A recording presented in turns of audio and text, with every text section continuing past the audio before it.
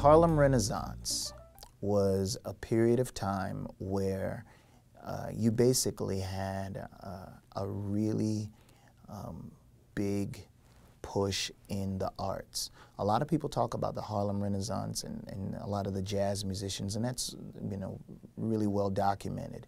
But when you talk about the Harlem Renaissance, you speak about, of course, the music, you speak about dance, you speak about poetry, visual art, you know, so it's the Harlem Renaissance really is more of an arts in general sort of thing.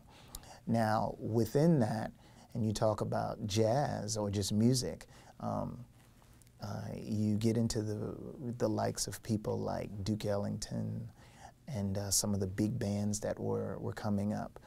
With Duke Ellington, it starts with, in the Harlem Renaissance, it starts with the Cotton Club. You know, that's a very famous ballroom in which Duke Ellington and his band would present the music, and they had dancers, and it was just an amazing time. There's kind of a connection to Charleston with the Harlem Renaissance. Being that it is in Harlem, there was this huge migration of African Americans from the Charleston area that moved up to New York and settled in Harlem. You know, so there was a very big Southern, you know, Charleston, you know, sort of connection and a flavor. I like one of the stories that I came across just in listening to some of my mentors talk was about the famous pianist named James P. Johnson, who wrote a song called The Charleston. Now, James P. Johnson is actually from New Jersey. However, in Harlem, they would have these things called house rent parties. And at house rent parties, you would have entertainment, and people would come in and they would give a little money to help somebody with their rent, house rent party. And it was a well-known fact that a lot of the musicians that were up there during this time were musicians from down here in the South, more specifically from the Charleston area or from South Carolina in general. And in Charleston, we have the Gullah tradition. And in that Gullah tradition, you have that Gullah rhythm.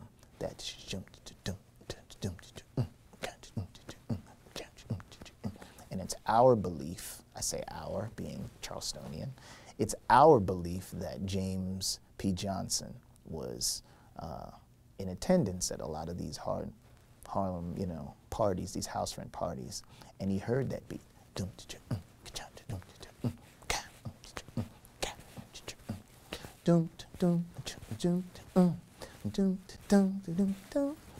Same beat. So with regards to the Harlem Renaissance being important, just artistically, you've got to talk about some of that low country flavor.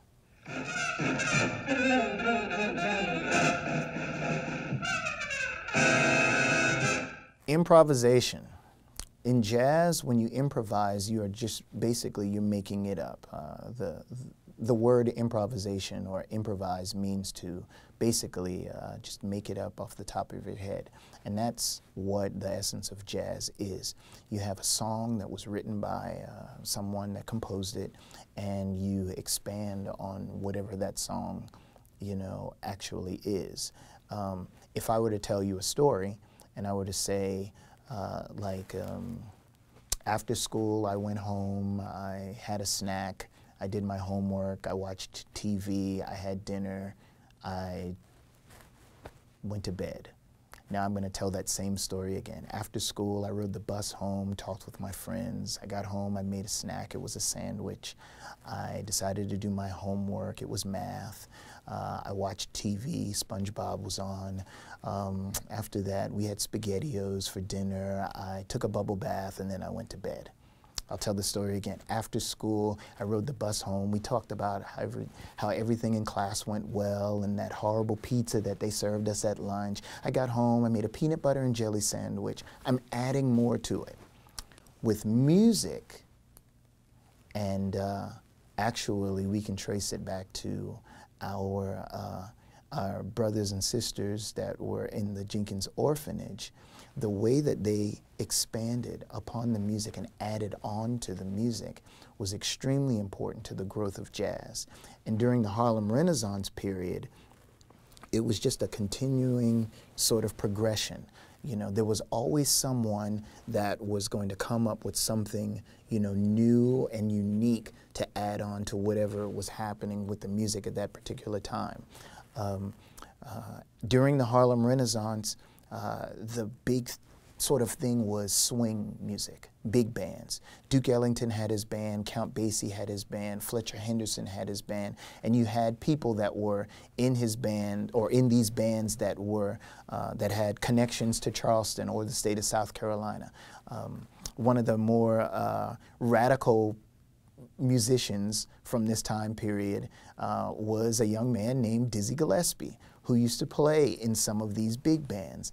And eventually, Dizzy decided that he was going to switch it up, and he had a smaller ensemble that invented this new style of music called bebop, which just was radically different from having your band of, you know, 15 to 18 people to now down to 5 people, and the music was fast and furious and just great. So when we talk about the evolution or the progression, or, you know, how improvisation went through the Harlem Renaissance, it was just sort of a natural thing. Everybody sort of expands on what is presented there. They listen, they educate themselves with that style of music or whatever is happening then, and then they try to add on to it. And so that was just a natural progression of the way things went during that time.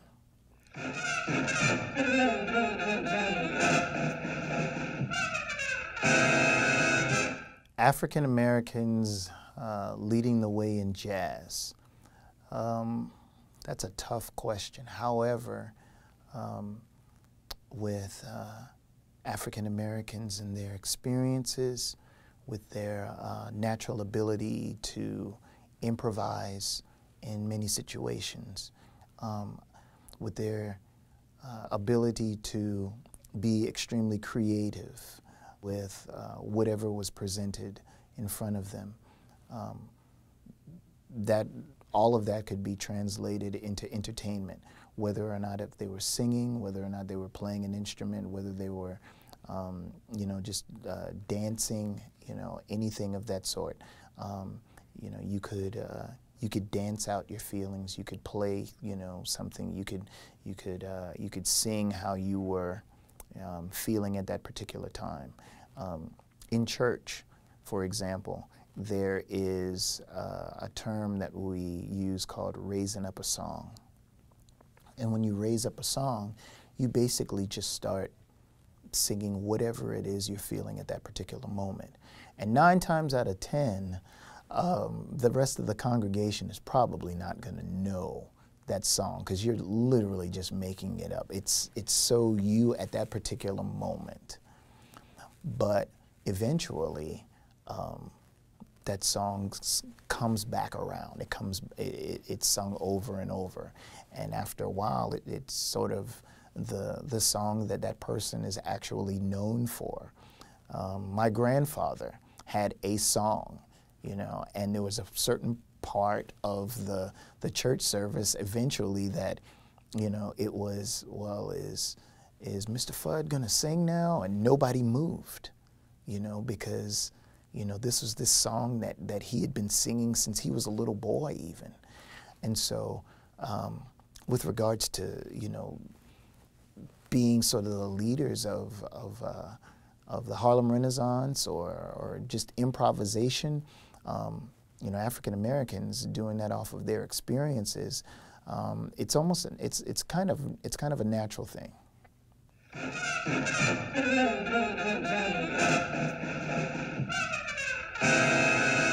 Two of my favorite jazz artists from the Harlem Renaissance period, definitely Duke Ellington and Ella Fitzgerald. Duke Ellington, because of his just genius. It is said that Duke wrote well over 2,000 compositions.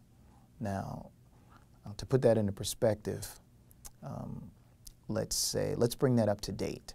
Let's say that you wrote a long email to someone. Now, let's say if you wrote a long email, let's say you wrote 2,000 emails. They were all long, they were all to different people, and they all had different content. That's a lot. And you figure with Duke, he was very proficient at it. If someone were to ask him if he could bring the band to perform next week, and he was so inspired, he might just write a whole new suite of music for that occasion next week. Next week, that's pretty proficient. And there were some instances where he would literally pass the music out to his, his band, right on the spot, and they would have to play it right there on the spot. The ink wasn't dry yet, but he was just incredible like that. And everyone respected him for that. I saw one time where Dizzy Gillespie said, "I think I know quite a bit about jazz, and I think we all, as jazz musicians, have done our due diligence and have studied. But whenever we play with Duke Ellington, it's not about what we know anymore. It's all about what Duke knows." And that's saying something. And then, of course, there's Ella Fitzgerald. Ella Fitzgerald is, in my opinion, and I think there are a lot of other people that share the same opinion, the greatest female vocalist of all time. There was just simply nothing that she could not do. Her range was incredible. Her inflections were incredible. She could scat like no other. As quick and as ferocious on their trumpets and saxophones and clarinets and pianos as some of these musicians were, Ella could outscat them, and just like that. She was incredible. And for her to have the career that she had, starting as a teenager, was just mind-boggling. She's clearly, just one of the most important musicians of all time, definitely.